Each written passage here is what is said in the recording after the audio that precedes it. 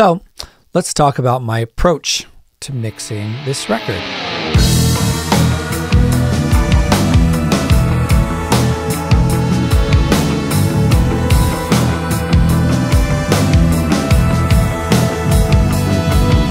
My approach actually started before I even got tracks. One thing that's very important is I really took a minute and talked to the band, talked to members about how the process went and some of the struggles, some of the successes and struggles they had up until this point.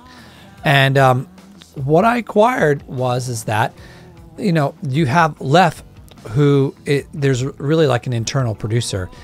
Where so normally I would just say, you know, just send me the flat tracks. In this regard, you know, really listening to the guys, I thought it would be more important to ask for the multi-tracks as printed, with printed volumes and pans.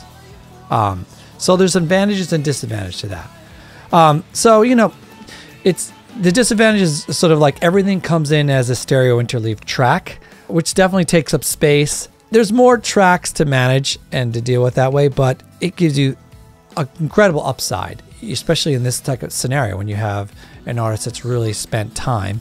You can get a real good picture of how they've associated the landscape, basically, of their tracks. Whether they're EQ'd right or not, no matter how basic their rough mix is or not, it gives you a phenomenal starting point.